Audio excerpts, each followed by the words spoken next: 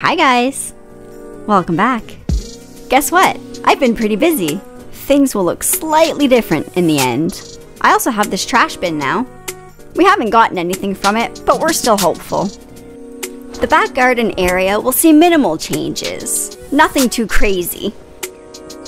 The main focus is going to be the storage area. Here's a quick last look of the before while we get to work. I will forever be thankful for dirt printers and compactors in this game. I quickly got over the whole inventory full of shovels thing. And poof, just like that, it's all dug out. And we're gonna get started on the pathway. I'm just kind of placing tiles down everywhere, and we're gonna see what kind of pattern we can come up with. Everybody knows I love to play around with textures. And since I don't use a set plan, every single design is unique in its own way. Ta-da! Look how amazing that looks. We have the smelting area here, the grinding area, with the other side, the repair station and the charging station. Over to the cooking side, where we get to take care of the brewing, moving on to the building and wood area. I left some room around for other machines and tables, because you never know what you're gonna get.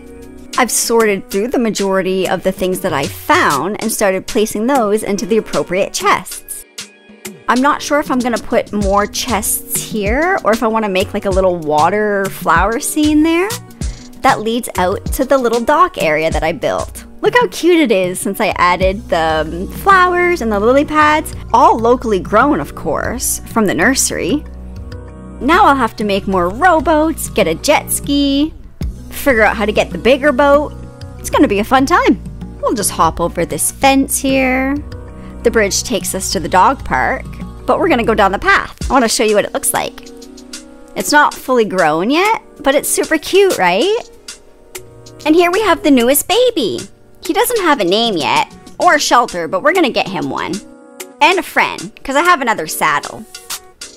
Our lovely back garden will remain as the beekeeping area. We've added some more bee houses, some more flowers. In this lot, I left some space to add more houses. There's an empty lot just over there. Well, actually 2 empty lots. There's this one here, and the little one that's right over there. For the space around the fountain, I haven't decided if I wanted to make like a little wattle, bottle, bush area, or like a little campsite. Hi, buddy. He has a house now.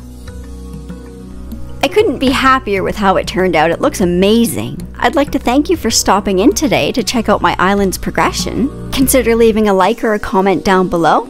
And don't forget to subscribe. Have the best day. See you later.